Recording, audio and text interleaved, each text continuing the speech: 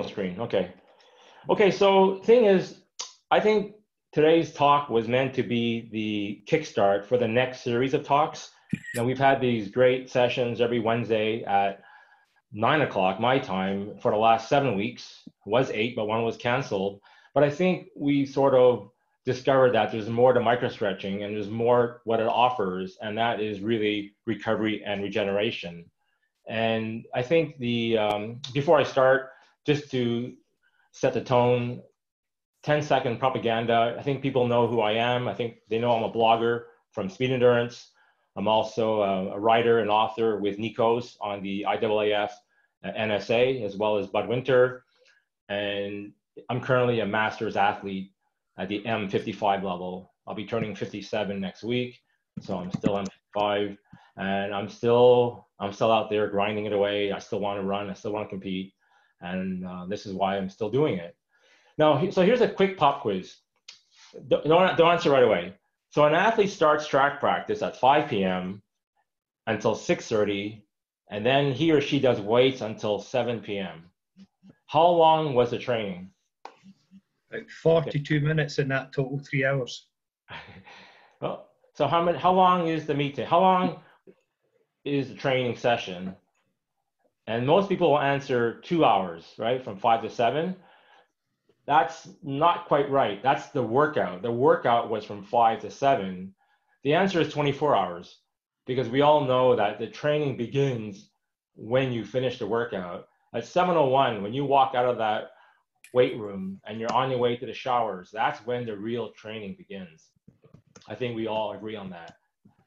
What we do at the track, at the weight room is important, but what we do after for the next 22 hours is just as important. Okay, so I'm going to quickly go through 10 methods of recovery and regeneration. And I'll go through it quickly. We can zero in back on one of them after. But the reason why I'm presenting this today is that of these 10, I would like to have other guest speakers come on this talk on Wednesdays and present, if they're an expert on this topic, present some examples and what they know on it. So without further ado, there are 10 I want to go through. Any questions before I go through these 10? Okay, so we know the basics of how to recover. So we know about active recovery. We know about tempo days. We know about going for a walk. We know that something is better than nothing. So after a hard CNS speed workout, you don't want to let that sit in your legs the next day. You want to do something active. Even cycling, walking, tempo, that's a well-known training modality. The next one is compression and to some extent elevation if you run long distance. I don't have any experience with the Normatec equipment. You know, the big giant pair of trousers you put on or pants in the US and you pump it up. And I never tried that. If someone or a vendor of Normatec comes on, I would love to have them come and speak to us about the effects of compression or their product on R&R. Some people like clothing as compression. I know because I had a blood clot 4 years ago from an Achilles rupture. If and when I do fly an airplane, I will put on my compression socks, the stockings. I think Paula Radcliffe is also famous for wearing them as well. But that's another topic. I want to have someone speak on compression. Elevation is for guys who run long distance, a lot of mileage. After your workout, just put your feet up, read a book, so on and so forth. The third topic is EMS, and this is where I would like to get Derek Hansen, who's also our counterpart from sprintcoach.com and on strengthpowerspeed.com, and he is actually, to my knowledge, the forefront researcher on EMS topic. You've seen his posts on the social media. We do have an agreement with a vendor that does sell the protocols that Derek prescribes, and I won't get into it because Derek can talk about this more in detail. The fourth one is hydrotherapy, which is ice, contrast baths, hot, cold showers, hot, cold baths, and the relaxing Epsom salt bath. I've been told this really works, but I cannot get under a cold shower. I don't know about you, but I live in England. I live in an old house, and it takes me like 2 minutes before the hot water kicks in. My hot water tank's in one side of the room. building, and I'm in the other side, and I really should take advantage of that ice cold water for 2 minutes as the hot water comes in. I just can't do it. I don't know if you guys can help me with it. I've asked my massage therapist. They say start with 1 second, build to 5 seconds, but I don't know. Ice bath doesn't do me any good. I just can't do it. But anyway, if someone can teach me how to do it, I'm all open-minded. I'm a good student. The fifth thing is hydration and electrolytes, and probably more so if you live in hot, humid countries like Philippines or you know, any hot country. It's really important that you do drink and not just drink just plain water. You do need electrolytes. I've heard people take Pedialyte, is that drink for babies when you have diarrhea. I've heard people take 2 or 3 ounces, a couple of swooshes on a little, you know, mouthwash cup and just drink it, swoosh it around, and that's all they need once an hour.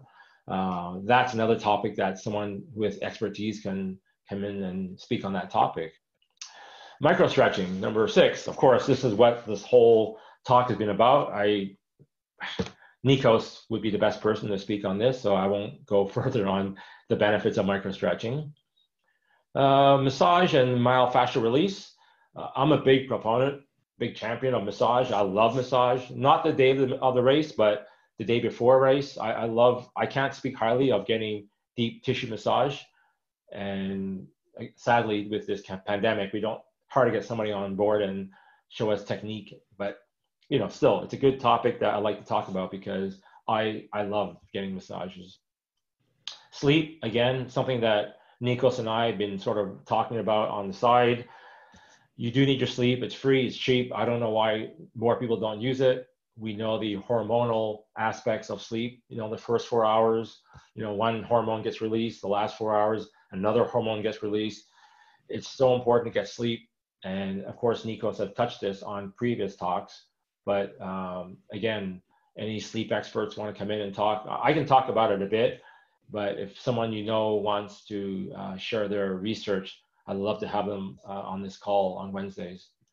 2 more to go. Stress release, meditation, something that's probably least concerned or least known, but I think stress, personal stress, people going through finance issues, people going through divorce, the stress of going to the Olympics, the village, the selection process, the scheduling, the buses to the stadium, the buses back to the stadium, the last bus to the stadium, back to your hotel.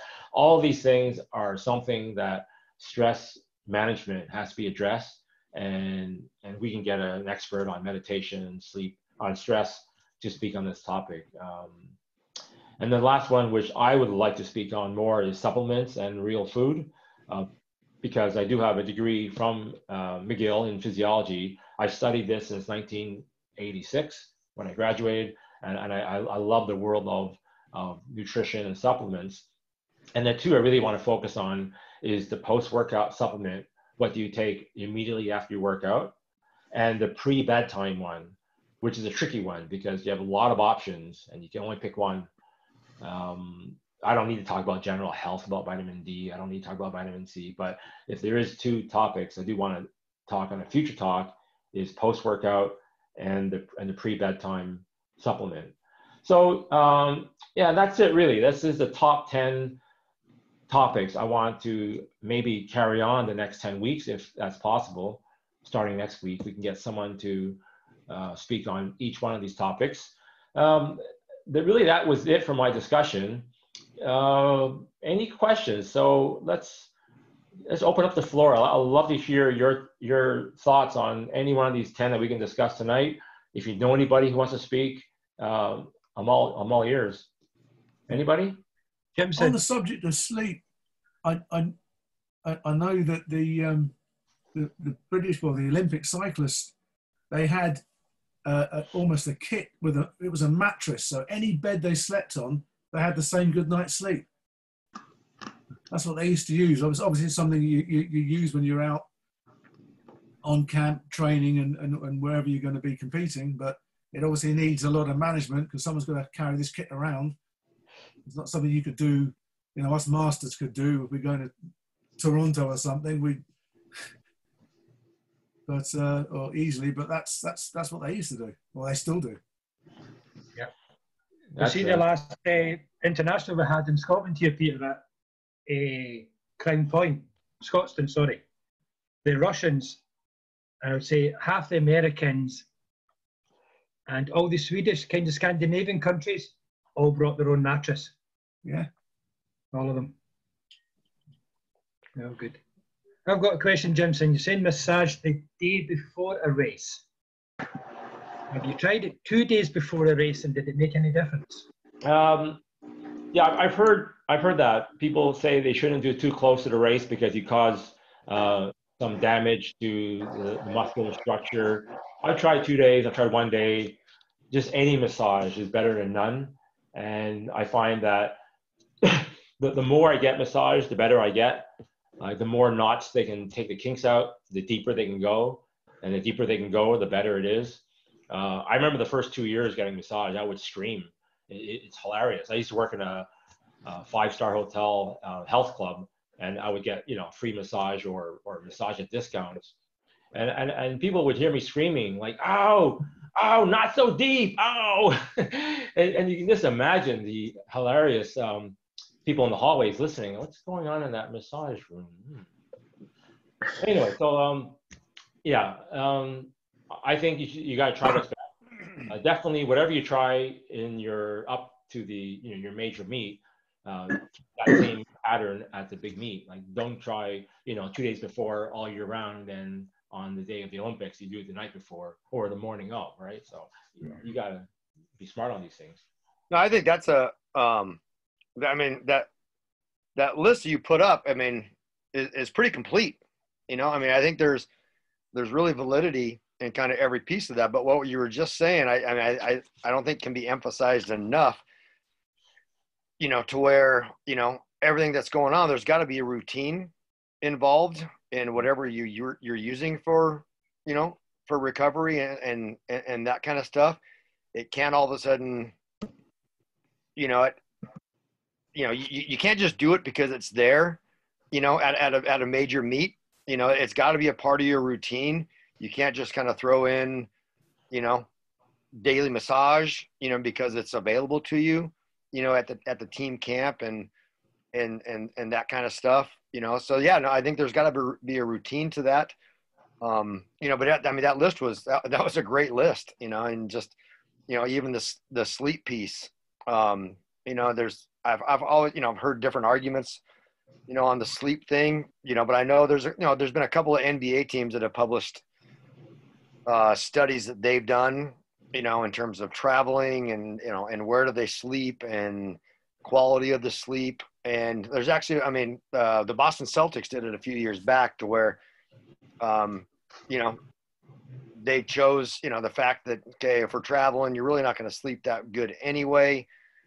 So they, if they're playing back-to-back games in different cities, that they actually choose to, stay in that city where they just played, try to get a good night's rest, and travel the next day, even if they have to travel and go straight to the arena, and play the game. They're banking on the quality of the sleep the night before, rather than flying all night, trying to check into a hotel, sleep late, and then go to the game.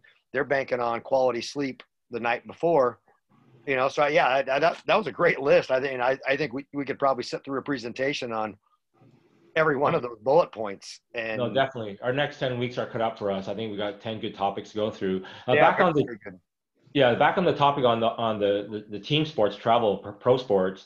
You'll notice in the old days they used to always travel as soon as they finished the game at night. They would travel to the next city.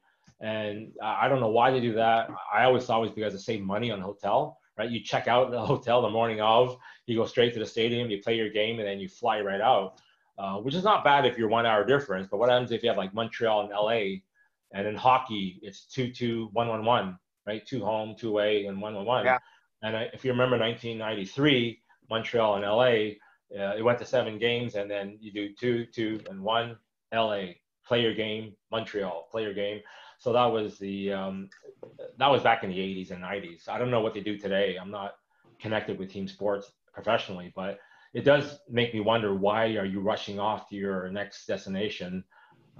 But then again, like minor league baseball, everyone travels by bus, right? There's no such thing as like airline travel, right? You're on the bus and you travel, like, from Portland to Vancouver, or from California.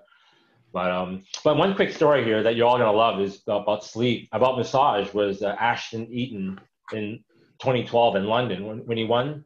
When did he win the gold medal? In 2012, right? 12 and And 2. yeah, so his personal massage was not on the official team massage for Team USA. So, and his personal massage was not accredited to go into the village. So Ashton had to wake up early on day 2, sneak out of the village where his massage therapist was waiting with his table, and he would massage him then and there early in the morning, and then he would rush back in the stadium and then get back back to the village and then back to the stadium. And London was great because the stadium and the village was really close, like right next to each other. Whereas in Rio, they were totally like an hour apart. So yeah, massage. Get your routine down pat. Find who you like. But then don't forget, at the world level, your team massage therapist may not be your personal massage. So again, something to talk about in the massage talk. When I can speak to the the Normatec piece, because and I know, for one thing, if Nikos was on here, he'd say, oh, the massage, if you were yelling and screaming, then it was, causing damage. And well, training causes the damage that creates some of the soreness. So if something else causes a little more damage, okay, I understand that, but is that recovery? Well, it can be part of the recovery, and then you maybe recover from that, because I was just in the neighbor's pool. It's hot as hell here. They have a nice cool pool, and my hip's killing me. So I'll go in there and I walk around in the pool, and it helps just the buoyancy of the cool water. But they have jet on the side, and it's just sort of gentle massage in there. I'm thinking, okay, it doesn't hurt. But even if it did, it's just movement in there. It's more, stimulation. And the Normatec, he says the Normatec, is squeezing really hard, so it may cause some damage there. We got to travel, and I brought it home about a month ago when we were able to get up there. I brought it home, and just to back it up, the first time I ever used a Normatec was 5 years ago when I had my first hip replaced. They went through my glute. They give you have to have a portable toilet because it has to be higher. You can't squat down as far.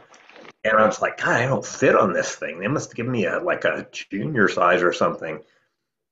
2 days after I had the surgery, I went up to school, and the guy was helping me with the trainer with little band, light stuff for mobility and strengthening the area, which they suggest doing. And I said, the problem is I'm so swollen. Nothing hurts. It's great, but it's swollen. He goes, well, we'll put you in the Normatec. Did the Normatec for 20 minutes. The next morning I woke up and 98% of the swelling was gone. It's just like, and I do it, my wife has lymphedema in her right arm because they took all her lymph nodes out. And so I do this gentle massage working up, and always working from bottom up to push things to the interior, so then you naturally help, diffuse that. Well, it's the same thing with the Normatec, and it pushes up. So 3, 4, 5 days ago, whenever it was, I put the Normatec on because I'm really in pain. I said, I'll put it on and try. And I did it for 30 minutes. The next day, I was in the most pain that I had been. Everything, my IT band, everything flared up. And I just was like, okay, that didn't work. That was awful. For the next 3 or 4 days after that, it was great. So it was literally, it really, it roughed everything up. So I was feeling some pain from that. But in the long run, it was the best thing that I'd done in a few weeks on my leg. So does it do a little more, does it create more damage and things? Yeah, but is the solution then better than the little pain there? And so that's kind of what I learned from that. I hadn't used it in weeks. I put it on, it just hurt massively the next morning. That night I could barely sleep. Next morning it hurt. After that, it was great for 3 or 4 days. And so that, it's another thing, though, that like Kevin said, because we've been on teams together where the kids, oh, that's cool. Can I try the Normatec? Oh, can I try this? It's like we tell them with food. The night before you compete, this super spicy pepper thing looks really good. I'll try it. No, don't eat yourself out of a medal, and don't get a massage that you're not used to. Don't get, the Normatec that you're not used to. Don't ice bath if you have an ice bath and it's right then. So you've got to do those things differently there, because it's something that you have to be used to and used to what it's going to do. But it's also something that I figure out, so my kids becomes kind of a crutch. Oh, well, I have to, can I borrow the Normatec and take it home? Why? Well, and this is off season. Well, because I did a run yesterday. Like, what? Okay, so some of them it becomes, I have to Normatec every day. And, you're not like a professional athlete at a high level training center where they're beating you up and you need that. When you really need it, yes. So it's like anything. It can be overused. It can become something that people are convinced they have to have when they maybe don't. It could be something that you don't want to use if somebody hadn't used it before. So, but I think they're great. They really work well. I have a chance. Someone was selling one in the UK. Michelle Thomas, ex-sprinter, now master sprinter, and she was selling her Normatec. I didn't buy it, but who knows? Now that I can't have access to a massage therapist who can touch me, maybe I'll look into buying one. Who knows? Okay. Any other topics? Topics of interest for anybody that we can talk? Do you know anybody who can speak on any one of these? I can tell you somebody who can speak about replacement. There's a heptathlete, and I think she was getting treated for an injury. When she posts on Facebook, she talks a lot about rehydration all the time and getting the electrolytes, and I think she was still banging all this stuff in her and got sick, and she'd ended up giving herself zinc poisoning because she was just loading all these electrolytes in at a time when she didn't need them. So I think the watchword there is, as much as it's recommended, required, you do and take these things, you need to know exactly how much it should be. Yeah, no, good point. I think just got a because little tip for that if you're interested. Go ahead, Tom. So just with electrolytes, and it goes back to what Richie was saying about, are you actually training hard enough? Just in simple terms, these electrolytes are salts. And so if you train in a black t-shirt, you get really sweaty. You hang up the black t-shirt, leave it, let it dry. And if you've got white patches on it, you're losing electrolytes. If it doesn't dry like that, you're not. It's not like the most scientific thing, but it's just a really user-friendly way you can just find out if you're actually sweating loads of them out. I wear a black baseball cap, And and you get the sweat rain. it's white. It's white little crust on the top part. Well, Are you generally tight in lots of places when you get your massages, Jimson? Or are you just getting tune-ups? I haven't had it any since mid-March, since But the lockdown. generally when you get them. Oh yeah, tight like a rubber band. Yeah. Because the other thing people forget with the balance between magnesium and calcium, because one's a muscle contractor, one's a muscle relaxant, and so it's often people take tons of calcium. They might not need it. They might need more magnesium. Women tend to be low in magnesium, low in calcium more than men. But it's so some people take the wrong ones. And then there's things like Gatorade. It's 40 years of research in every bottle, but they use Gatorade as placebos in studies. So it's just the whole thing's a bit of a, it's a bit of a mess. It's a multi-billion-dollar industry. That's the problem with that, yeah. And the thing about it, and that's why Gatorade, some of their new products are, low sugar and low this. Reason it's low sugar, an athlete in intense exercise in hot, humid weather doesn't need the new type, the low carb, low sugar type. That's for the people who pick it up at the grocery store because they think it's the healthy alternative drink. And we literally, we had a nutritionist talk to our team a few weeks ago, and she comes and talks regularly. But I've said for years that Gatorade is a soda without the caffeine and the bubbles. right after you, I mean, like you say, you finish exercising and you're soaked in sweat and you've got those, white stains everywhere from all the minerals. You need the glucose, you need the liquid, you need the electrolytes right then. You don't need to have one in the lunchroom with lunch after you've been sitting in a classroom just because, oh, it's a Gatorade, it's better than a soda. And that's the other thing that the marketing has pushed on them. So then you end up, like Malcolm started with, you end up over electrolytes and too much of this stuff, and you only need it when you need it. You don't need extra when you don't need it. And I think that's just part of the susceptibility of human nature to advertising and to, if something's good, more of it's better. And that creates some problems in extreme cases. It's like here in Scotland, the 2.5 litres of water that's recommended for an active person in a temperature that's average 64 degrees. So during the winter in Scotland, there is nobody, apart from your top level people, need anywhere near to be drinking 2.5 litres of water a day. Because we're barely on freezing point, wind chill, always freezing point, and people aren't that active. They just don't need 2.5 litres of water. And all they're doing is flushing out their system and robbing their system of what electrolytes and nutrition and all that they're actually putting in through food and normal drinks. They're literally flushing it out. But because all the experts say you need 2.5 litres of water a day, everybody's trying to do it.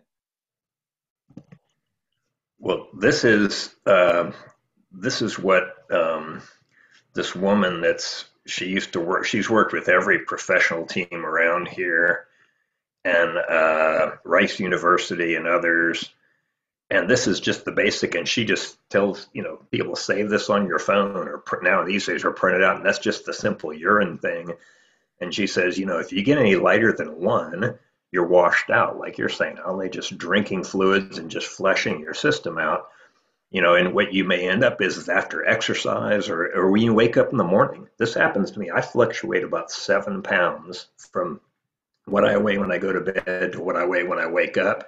And then during the day, I kind of get in it. And then that next night, oh, I'm back up that weight again. And that's from respiration and from, you perspire some even in your sleep. But so it may end up like this in the morning. And then you work to get it, back into here in the day. And you may work out real intensely and it gets like this. And then you get fluids and electrolytes and it gets back to here.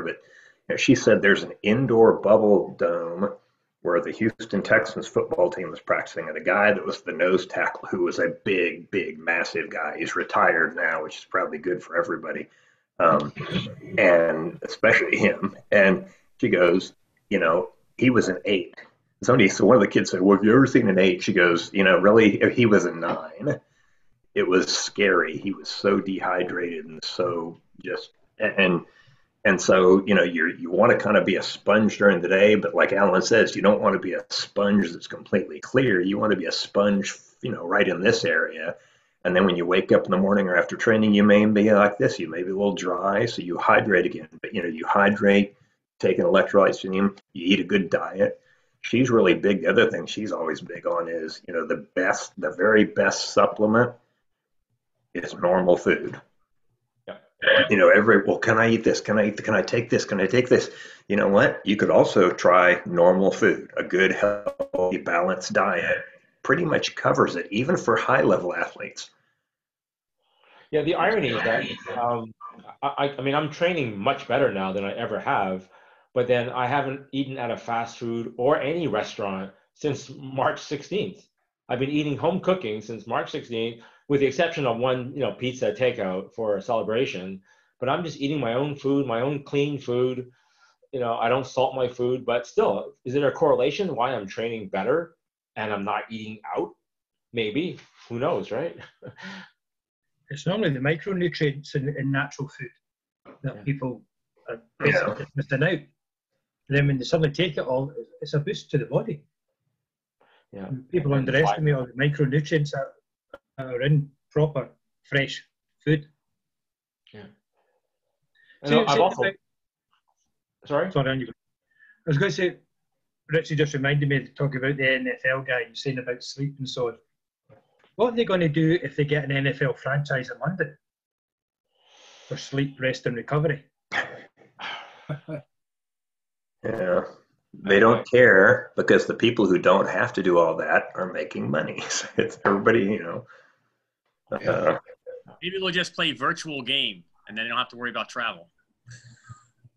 yeah. I mean, I went to West Coast where Kevin is and back. That's only 2 hours difference, but it just kicked my butt. Partly because I'm getting older now, but I mean, it's fine coming this way. It wasn't bad, but going there is like, okay, first morning, stayed up a little later with her friends, have a couple of beers, and then wake up at 4:30 in the morning because it's 6:30 where I usually wake up here, and so that just kind of wore me out, not getting as much sleep. Then flying back here, it's gotten a little better, but that's not far at all. But then you do the, like Jimson was talking about earlier, the Toronto to LA and back. And for a while, and it may be what you're talking about back in the 80s, for a while, Kevin, you followed baseball more than I did way back, but maybe not all sports, but I think baseball, hockey, and basketball are one of them, went for a while to the 2-3-2 series.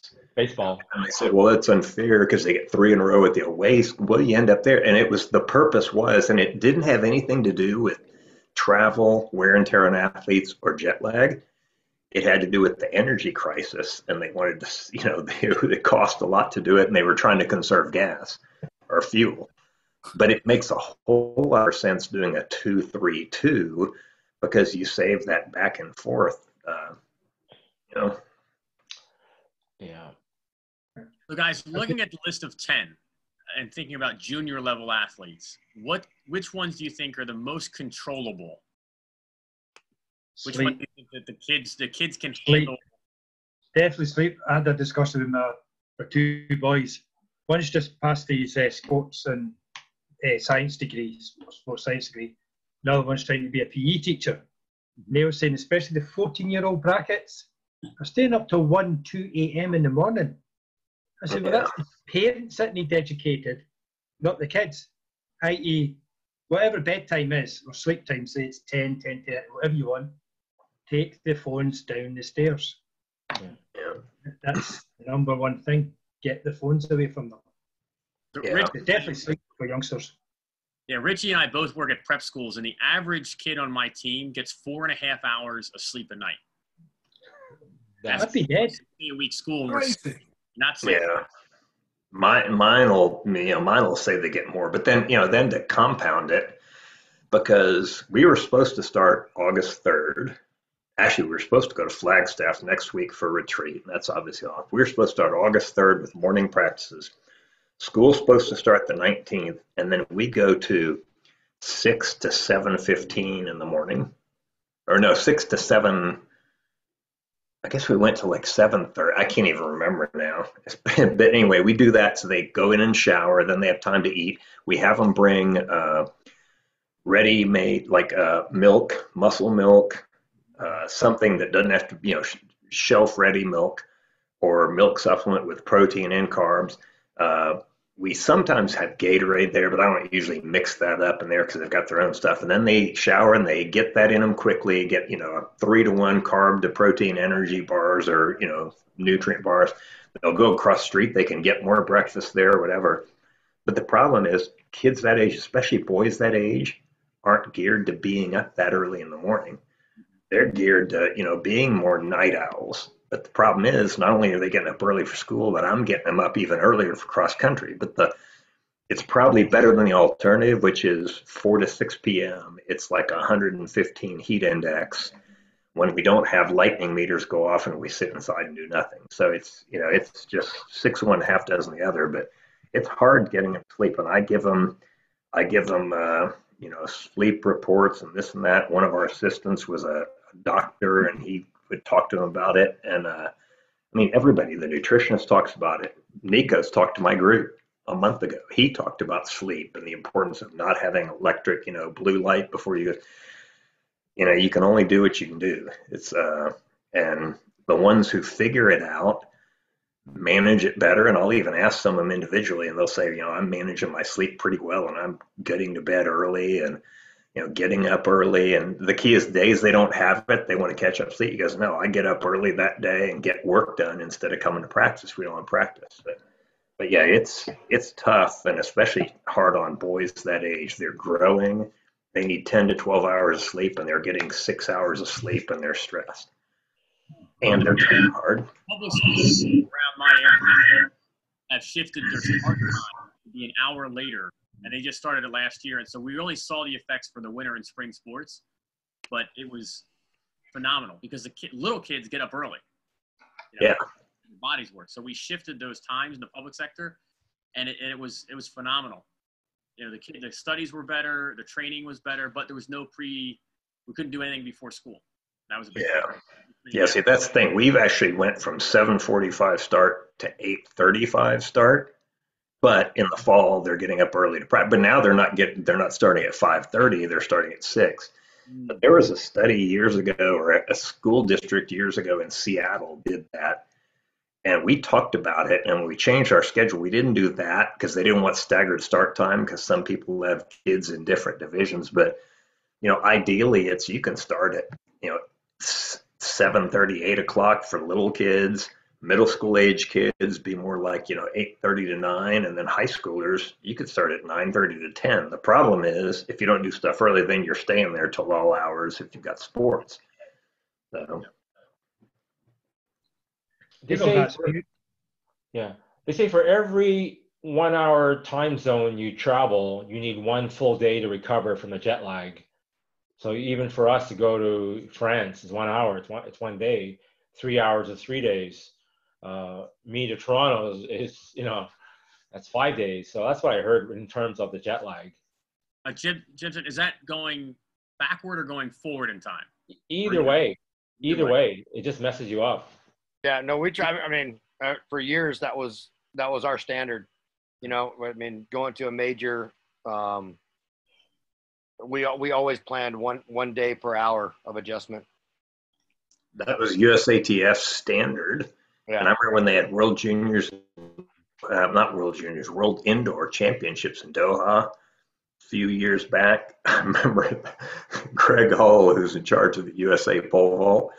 Greg Hull comes back and somebody said, "How was it?" And he's talking to a group. He goes, we had to go, it was like 15-hour time zone change. So for a 3-day meet, they left 15 days early. And he said, "There's no booze and they cover their women." And I was stuck there. That was his sole summary of the trip. How'd the trip go?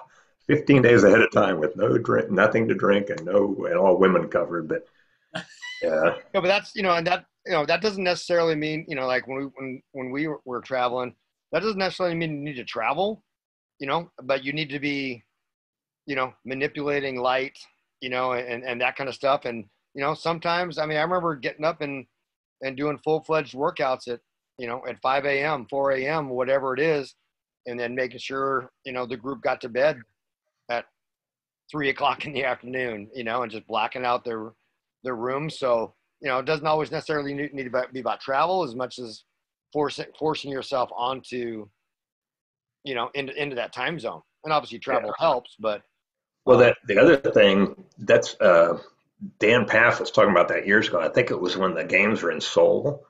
He said they were in Baton Rouge, and it didn't really matter. It's still humid and warm at night, but at least it was middle of the night. They went on the schedule for Korea for like 8 weeks. Yeah. And they would train in the middle of the night, and they'd, have them black out, and people would have to work out their work things.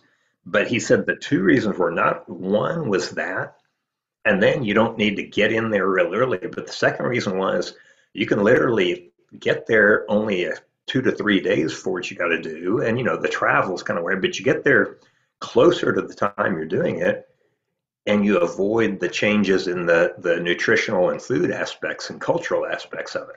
Yeah. So you get there, you pretty much, because they've said, and I've done this before, the only thing worse than getting like to altitude or traveling long distance and doing something is you feel tired for the first couple of days. Well, in some ways, if you got like a 4-hour thing, you travel, boom, you compete right then. Don't wait 2 or 3 days to feel tired or, So there's that. In some ways, there's a little benefit for the professionals who do that. Fly over here, play a game, fly back, because you're not really there long enough to feel too much of the effects. Are you getting tired? Yes, but you're not like, spending 2 or 3 days there and then having the adjustment period from a 3-hour or 4-hour time change. Malcolm can maybe comment more on this, but I'm sure that's what Linford Christie and Colin Jackson done for the Commonwealth Games in Kuala Lumpur. They went in, and their body clock time, the races were like 1 p.m., 2 p.m. They were only in 2-3 days and then flew back out again. Yeah. And they both fell out with the respective Welsh and English Commonwealth Games teams because they didn't do the relay. They just came in for the individual event and flew back home. Yeah. That's right, Malcolm, and it was Kuala Lumpur. It's Kuala Lumpur was one of them. Something that confuses me just a little bit, because not that I'm an athlete and I'm barely active, but I was always under the impression it was going east was the big issue, and going west was less so. And just my own personal experience, when I go home 2 or 3 times a year, or go somewhere in Europe 2 or 3 times a year. That first day, and partly because I don't get to sleep on the plane, things like that. That's the worst part. Coming back, I mean, other than just a little bit of tiredness, I don't miss a beat at all. Yeah, that's what I've experienced too. And I think it also depends. I've heard you fly over to Europe from the States and they say, oh, well, don't go to sleep. Well, you land there you land there at 11 in the morning. You've flown overnight. You haven't slept. I can't sleep on a plane. And then you land there at 11 in the morning and they say, stay awake as long as you can and go to sleep, that evening. And then you get a jump. Others say, go to sleep immediately, then wake up. So I guess it depends what you do there. Jensen, what do you do? Well, see, as a shift worker, and bear in mind I've been a shift worker 30 years, and people say to me, oh, how do you do shift work? I couldn't sleep. Well, I can't stay awake. Trust me, I can sleep. Yeah, I can. You go to your bed for 4 hours, sleep for 4 hours, and then get up, and then you'll sleep again that night. Yeah. So if you land at 11 a.m. in the morning, as soon as you get to the hotel, 4 hours is what you need, and then you'll adjust quicker. Yeah, east to west, I do believe in trying to stay up late. Going from London to Montreal, I'll stay up and try to stay up, and then I'll crash. But going from US to Europe, you have to sleep. I don't care what people say, you have to sleep. I don't care if it's 3 hours, I don't care if it's an hour and a half, I don't care if it's 4 hours. You have to sleep on that flight or you're dead meat. Trust me, my first time going to Europe, I was so excited. I didn't sleep in the plane. I got to Frankfurt, it was fine, 11 in the morning, but then I just faded. And then that night I couldn't even sleep. And then my whole week was just shattered because I didn't. Yeah. See, I just have a hard time sleeping. The first time I was over there for the group, we landed in, I think, Dusseldorf, was it, or Frankfurt, and had to drive vans. I had to get in immediately, start driving a van up towards Denmark. And we stopped somewhere in northern Germany at a little town, and we stayed there. And I remember I was dead. I just fell asleep like a rock. And I woke up in the morning thinking, okay, I was young. I'm going to get my shoes on. I hop down. We're kind of in bunks in this dorm thing. And I'm going to go outside and run. And I'm trying to be quiet. And this guy goes, what are you doing? I said, well, I'm going to get up and go for a run. And he goes, why? I said, well, it's light outside. I'm awake. And he goes, it's 2:30 a.m. in the morning. And I was like, oh, shit. I went back to sleep. They had to wake me up to hop right in the van to drive. I missed breakfast and everything. I was just like 4 hours, 5 hours later. Yeah, I mean, if you don't sleep or you can't sleep, that trip east, going back home, you're awake for like 36 hours. Yeah.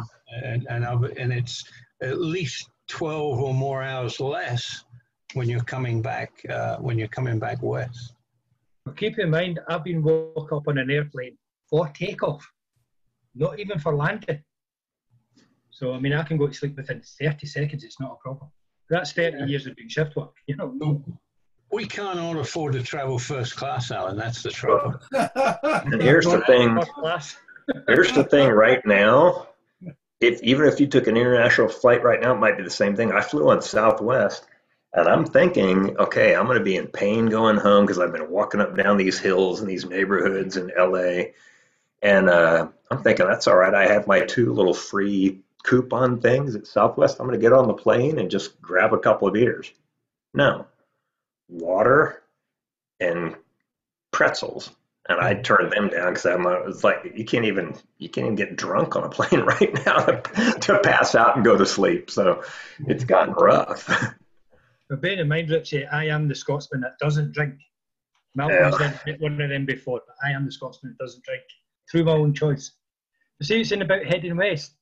This is why I like going to Vegas now rather than Florida. You wake up 4:30 in Florida. You need to wait 5 hours and things opening. You wake up 4:30 in Vegas. Well, hey, you're out. It's great. It doesn't matter.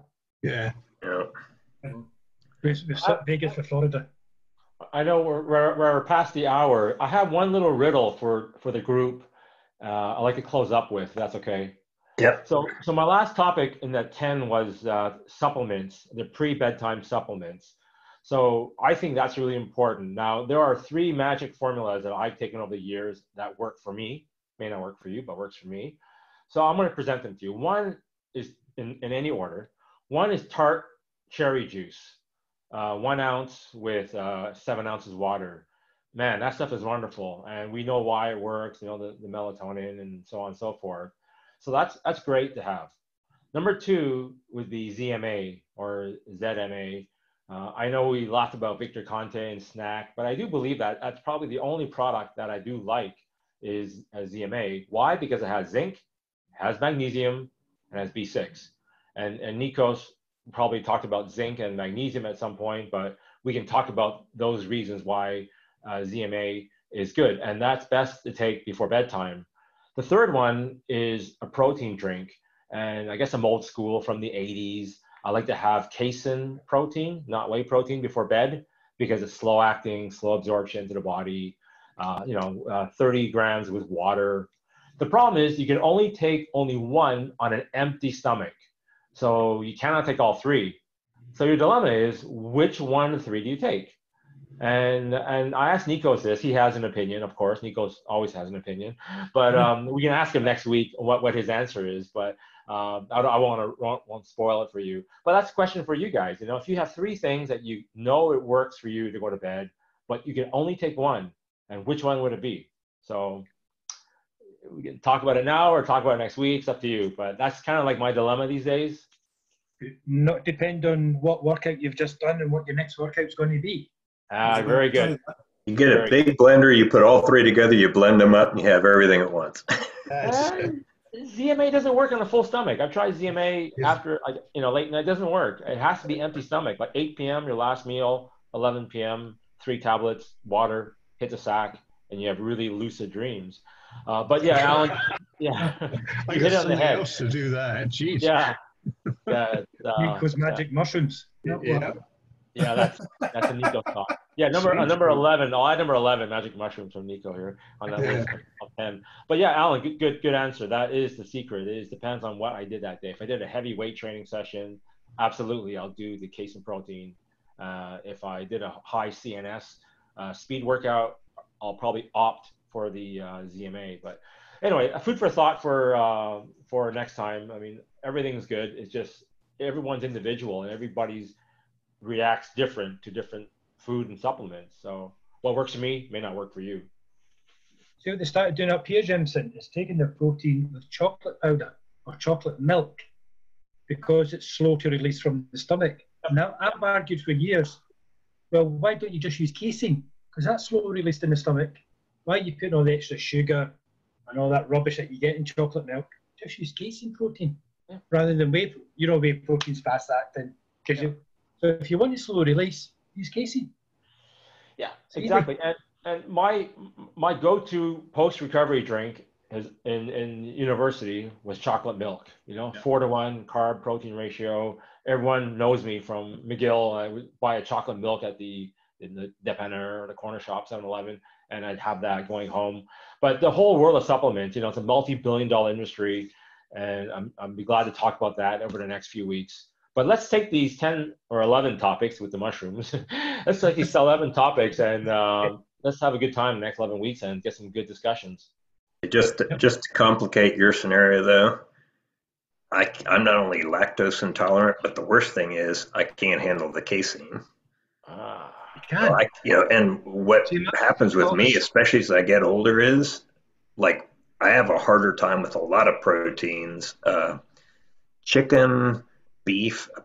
Oh my gosh, our neighbors made these steaks we ate outside a couple weeks ago. Oh, they were delicious. I had a meat hangover for 2 days. I felt miserable.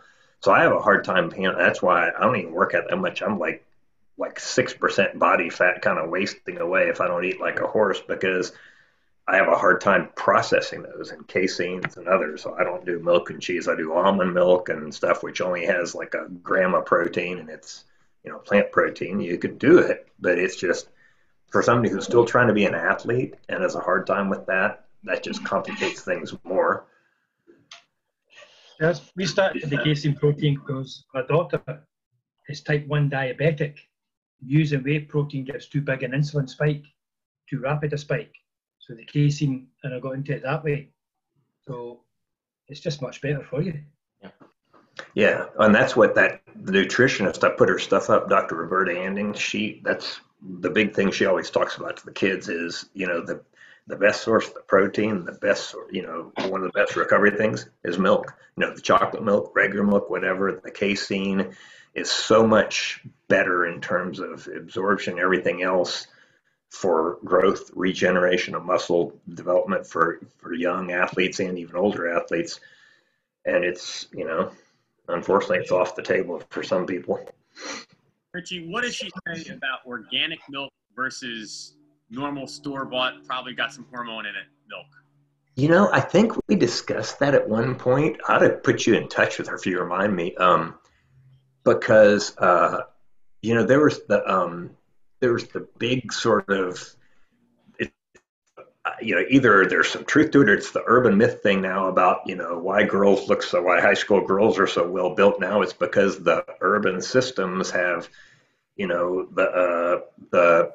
and I've even heard one mom who's very, and this maybe some accuracy, but very well educated, and she said, oh yeah, they drink only bottled water because they test the water system, and because of people flushing the toilets, the chemicals in the birth control pills, there's so many of them that's not wiped out in the water, process of cleaning it. And so there's, girls are getting all these extra hormones in the water. They're getting it in milk. They're getting,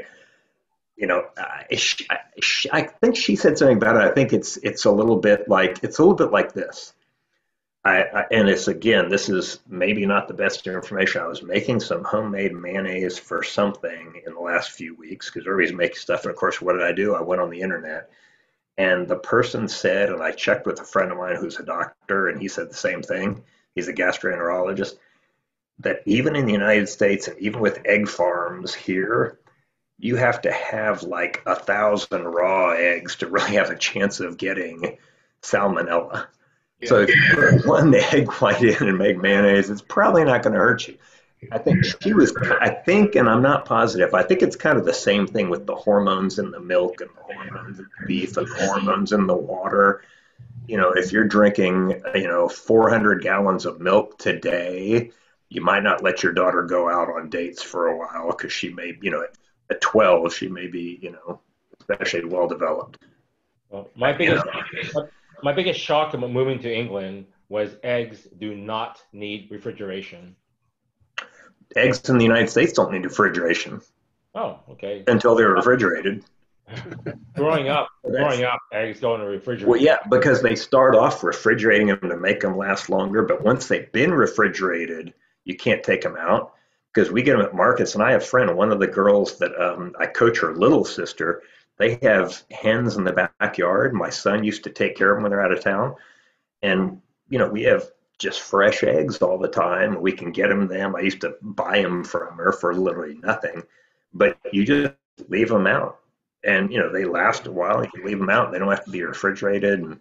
And they taste, oh my gosh, I hadn't had one in years and years. And a couple of years ago, we brought them home. And they're like, a yolk is not yellow. A yolk is supposed to be dark orange. It was unbelievable. It was just the egg. You didn't need anything. The egg itself was the best thing I'd ever tasted just because it's so different than the farm mechanized ones. But,